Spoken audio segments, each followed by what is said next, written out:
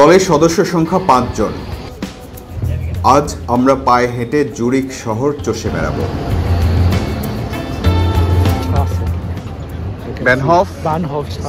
Bahnhofstraße. Yeah, exactly. What does it mean? The street, the main train station street. Main train station street. Yeah. Paradeplatz. Paradeplatz? Paradeplatz is one of the most expensive place in Zurich or world, in the world? Yeah, also worldwide. Because they are where the headquarters of the very famous Swiss banks. রাস্তা ধরে সাপের মতো কিলবিল করে চলছে tram.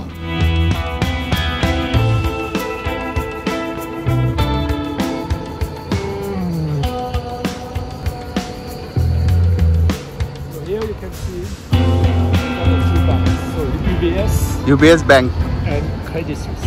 Credit Suisse. What's the name of this place? Paradeplatz. লেখা এক রকম আর উচ্চারণ আরেক রকম, তাই জায়গাটার নাম আরেকবার জিজ্ঞেস করি নুইনকে। হাঁটতে হাঁটতে আমরা চলে এসেছি পারাদে প্লাস বা পাহাদে প্লাস নামের জায়গাটাতে। এটা জুরিখের সবচেয়ে ব্যয়বহুল এলাকা এবং বলা যেতে পারে যে জুরিখের সবচেয়ে ব্যয়বহুল এলাকা যদি হয় তাহলে সারা দুনিয়ার মধ্যে সবচেয়ে ব্যয়বহুল এলাকা হতে পারে। এখানকার সব ইভেন ধনীদেরও স্বপ্নের জায়গা হতে পারে এটা। আমার ডান পাশে যে ব্যাংকটা দেখছেন এটার নাম হচ্ছে যে সুইস ক্রেডিট, অ্যান্ড আরেকটা হচ্ছে ইউবিএস। সব কিছুরই হেডকোয়ার্টার হচ্ছে এই জায়গাটাতে। জুরিখে বা সুইজারল্যান্ডে যারা বেড়াতে আসে সেই সব মানুষের উপচে পড়া ভিড় থাকে। দুনিয়ার যত বড় বড় ব্র্যান্ডের শপ আছে সবগুলোরই মূলত শোরুম আছে এখানে। You have money in this banks? You have? My bank is UBS. UBS? So you're a rich person, you? You have money here? Oh yes, all of my money is there. Not money on my fortune. Our fortune is there. Okay, I have 1,000 Bangladeshi taka to keep here. Fungli? Okay, এই সবচেয়ে ব্যয়বহুল যে জায়গাটা জুরিখের সেখানে বিখ্যাত চকলেটের দোকান আছে, এটার নাম হচ্ছে ফঙ্গি। আমরা এই চকলেটের দোকানে ঢুকছি। কনফেকশনারি হিসেবে 1836 সালে জুরিখে এর যাত্রা শুরু। সেই কনফেকশনারির মাধ্যমে 1845 সাল থেকে বিখ্যাত সুইস চকলেটের আদি প্রতিষ্ঠান হিসেবে নিজের অবস্থান শক্তভাবে ধরে রেখেছে স্প্রোংলি। 1845 থেকে 2022 177 বছরের ইতিহাস। এমনকি এই জায়গার নামেও তাদের একটা চকলেট আছে।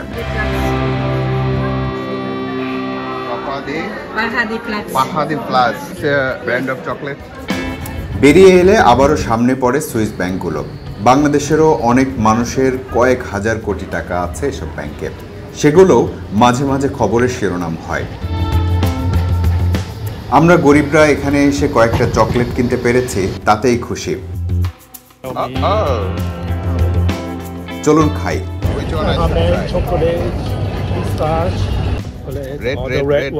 Red one.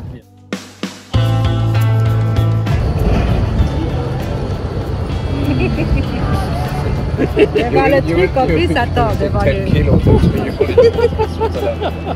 Thank you.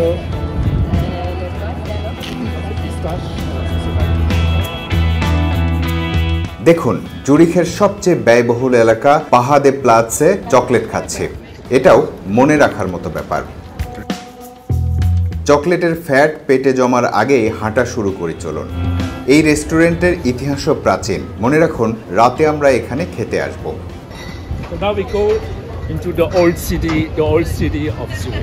আমরা জুরিখের একেবারে পুরনো শহর, যেটা পুরনো অংশ, সেই দিকে যাচ্ছি এখন।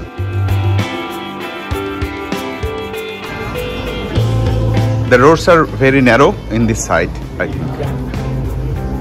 All the old city is like this. All no car. No cars. Narrow roads. কোনো গাড়ি চলে না এখানে। Expensive shops. But the shops are very expensive. Yeah. Yes. On the what you are saying about the transport system? The tram. Yeah. which is the very first public transportation in the city. In the very beginning, they were trucked by horses. Okay. So they need place for horses and then food for horses, and then they were pulling the tram. Then bus appeared, an electric bus, trolleybus as we tell in French, and then now in most big city is the metro. Metro. Yeah, okay. That's the latest one, but tram is very nice way to go through a city, as you can see the sides. আমরা এই দিক দিয়ে উপরে যেতে পারি, আমরা সেটাই করব, উপরে যাব। আমার এসব জায়গার প্রতি ব্যাপক আগ্রহ। আপনারা আগের ভিডিওতে জেনেছেন এই জুরিখ শহরের বয়স 2000 বছরেরও বেশি। রোমানদের মাধ্যমে এর গোড়াপত্তন হয়েছিল। এখানে একটা বিশাল একটা চার্চ পাহাড়ের উপরের অংশটাতে, একেবারে পুরনো বাড়িঘর। যত পুরনোই হোক, এটা আসলে খুবই ব্যয়বহুল এলাকা জুরিখের।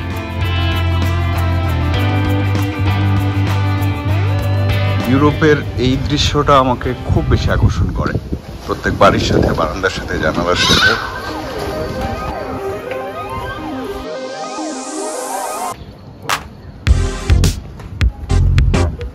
নিচে রাস্তা চলে গেছে, সরু সব রাস্তা।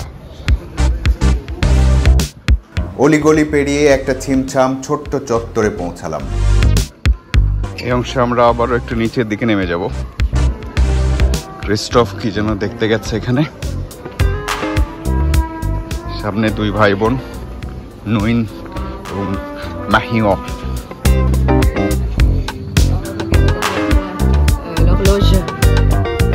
চার্চ।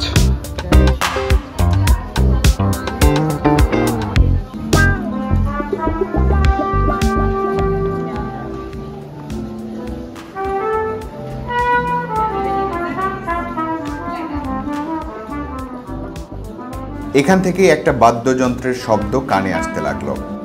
ইউরোপের দেশগুলোতে মূল শহরে এমন স্ট্রিট আর্টিস্টদের হরহামেশাই চোখে পড়ে। জুরিখে তুলনামূলকভাবে কম দেখছি।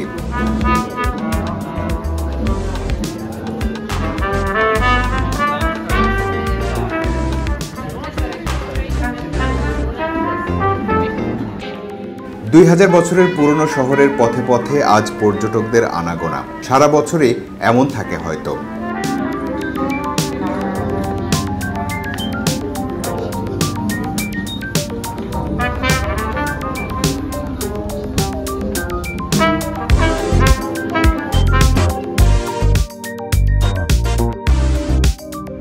বামে একটা রাস্তা গেছে, এখানে রেস্টুরেন্ট। ডান পাশে একটা রাস্তা গেছে, কোনটাতে যাব সেটা ডিসাইড করার জন্য ওদের জন্য অপেক্ষা করতে হবে।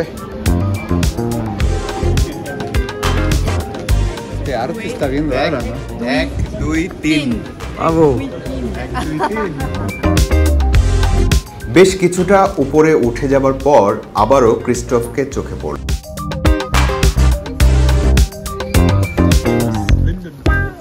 Lindenhof? Yeah. This is not the top. No, the top. It's a one place. One of the tops. One of them. জুরিখকে একটু উঁচু থেকে দেখার জন্য এখানে অনেকেই এসেছে। দেখি একেবারে কিনারে চলে এসেছে, কি দেখা যায়। ওয়াও! City of Zurich.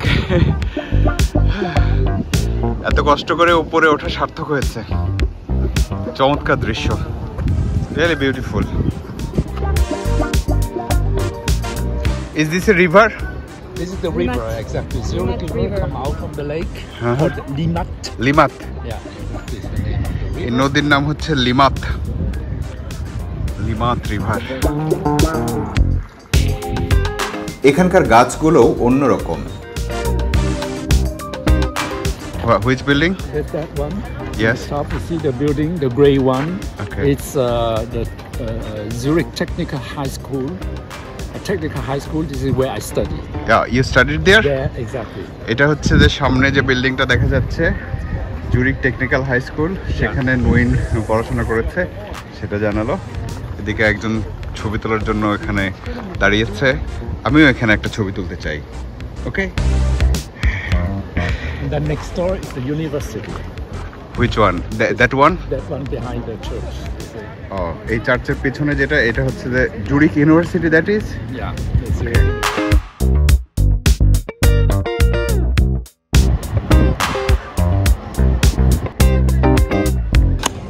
অসাধারণ। এই জায়গাটার নাম হচ্ছে লিন্ডেন হফ। জায়গাটার নাম লিন্ডেন হফ কী কারণে হলো সেটাও আপনাদের বলছি।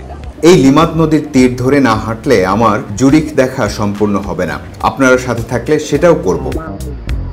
নিচে একের পর এক ট্রাম চলাচল করছে। এরকম একটা জায়গায় পা ঝুলিয়ে আপনি অন্যরকম সুখ অনুভব করতে পারবেন। দেখুন এখানকার সবগুলো গাছ একই জাতের। এবার বলি এই জায়গার নাম কেন লিন্ডেন হফ হলো। লিন্ডেন জিনিসটা কি, হফ জিনিসটা কি, সেটা আপনাদের বোঝাতে চাই। এই চত্বরে যত গাছ দেখতে পাচ্ছেন সেই গাছগুলোর নাম হলো লিন্ডেন। এই যে গাছ, এটা হচ্ছে লিন্ডেন গাছ। এই গাছের একটা বৈশিষ্ট্য আছে, সেটা হলো এখানে যে গাছের গোটাগুলো আছে এগুলো আসলে পানীয়র সাথে মিশিয়ে খাওয়া যায়। আপনি যদি গরম পানিতে বা অন্য কোনো ককটেইল বা অন্য মিক্সিং করতে চান, অন্য কোনো পানীয় তৈরি করতে চান, তাহলে এই গরম পানির ভিতরে যদি আপনি এটা দেন তাহলে এক ধরনের স্বাদ তৈরি করবে, ভিন্ন রকম স্বাদ সেটা।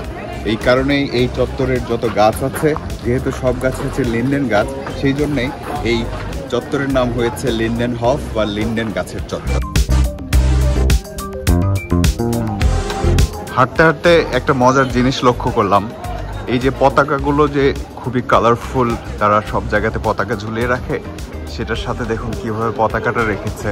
পতাকার এই নিচের অংশে একটা রডের মতো দেয়া আছে, কাঠির মতো, সেটা দিয়ে পতাকাকে একটা নির্দিষ্টভাবে যাতে এটা প্রকাশিত থাকে, দেখা যায় সম্পূর্ণটা, সেই ব্যবস্থা তারা করেছে। বাতাসে যেদিকেই যাক পতাকার যে মূল অবয়ব সেটা কিন্তু দেখা যায় সব সময়। আমরা আরেকটা বড় চত্বরে চলে এসেছি। সামনে শুধু নইনকে দেখা যাচ্ছে, বাকিরা গেল কোথায়? You were lost. You were lost, huh? He told me, Nice street. Let's go. Okay, Church of Howminster. It is most probably written that it is established in 1732.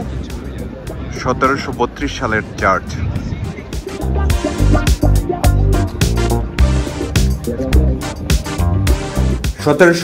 থেকে 2022, এবার হিসাব করুন, 290 বছর।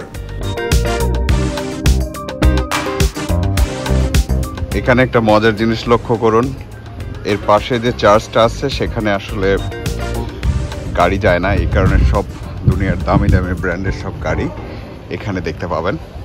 একটু আগে টেসলা দেখলাম, এটা হন্ডা স্পোর্টস, এটা ভক্সওয়াগন, এই পাশে ক্লাবম্যান, এটা মাজদা, মার্সিডিজ বেঞ্জ, তারপর ওরা কি যেন দেখাচ্ছে, মনে হয় অন্য পাশে আরও কিছু দেখা যাবে, এটা পোর্শে। এই লাইনটা দেখুন, আমরা দেখি ওই পাশটাতে গিয়ে দেখি আসলেই কি দেখাতে নিয়ে যাচ্ছে। ওরা বলেছে যে এই জায়গাটা দুনিয়ার সবচেয়ে ব্যয়বহুল এলাকা এবং একটা দুনিয়ার সবচেয়ে দামি দামি সব গাড়ি এখানে আছে। একটা রেস্টুরেন্ট এরিয়ার মধ্যে ঢুকে পড়েছি।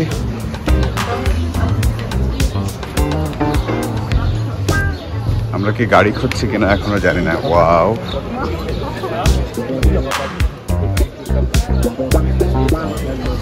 এই জায়গাটা ঘুরে আসি একটু।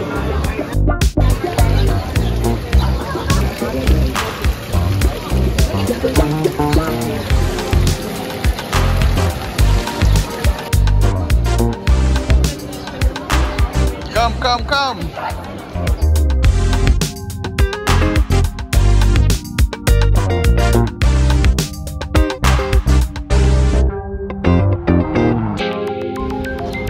We are still in the old part.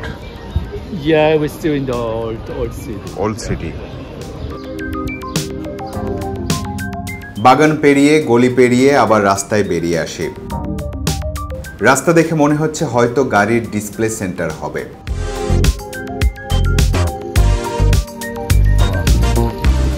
Oh, I like that one. Yes.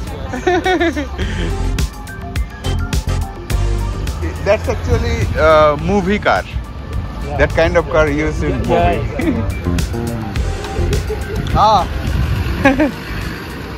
দেখি নুইন কি দেখাতে চাচ্ছে। ও এটা আসলে খুবই বাজে একটা গাড়ি, কারণ এটা প্রায় শুয়ে শুয়ে চালাতে হয়, এই জন্য আমি এটা চাই না। আমরা যে জায়গাটাতে চলে এসেছি এটা প্রায় হকার্স মার্কেটের মতো। এটাতে আমরা বাংলাদেশে যেরকম রাস্তার পাশে বাজার দেখি, ঠিক এই জায়গাটাতে এরকম একেবারে ট্রেডিশনাল সম্ভবত জিনিসপত্র নিয়ে বসেছে।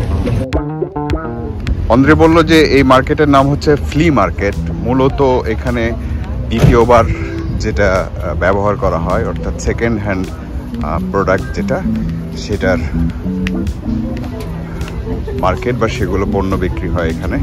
যাদের সামর্থ্য কম, জুরিখ যত ব্যয়বহুলই হোক না কেন, সবার সামর্থ্য একরকম নয়। যাদের সামর্থ্য কম তারা এসব জায়গায় এসে কেনাকাটা করে। দেখুন, আমরা হাঁটতে হাঁটতে আবার জুরিখ লেকের সামনে চলে এসেছি। আগের এক পর্বে আপনারা আমার সাথে এই জুরিখ লেকও ভ্রমণ করেছেন। জুরিখ লেকের পাশ দিয়ে একটা ব্রিজ পেরিয়ে পুরনো শহরেরই আরেক অংশে চলে এসেছি। যারা সত্যিকার অর্থে পর্যটক তারা শুধু জুরিখ লেক দেখেই চলে যায় না, পথে পথে হাঁটতে থাকে, জানার চেষ্টা করে ইতিহাস, ঐতিহ্য। একটু আগে নুইন যেখানে পড়ালেখা করেছে সেটা দেখাচ্ছিল দূর থেকে। এখন আমরা সেখানেই চলে এসেছি। এখন চিন্তা করে দেখুন কতটা পথ হেঁটেছি। আমরা হাঁটতে হাঁটতে সেই পলিটেকনিক ইনস্টিটিউটে চলে এসেছি যেখানে নুইন পড়াশোনা করেছে। এখানে ইন্টারেস্টিং ব্যাপার হচ্ছে যে এই ট্রেন আছে এখানে, এই ট্রেন দিয়ে সবাই উপরে উঠে যায়, আবার চলে আসে অনেক উপরে গেলে সেই পলিটেকনিক ইনস্টিটিউট।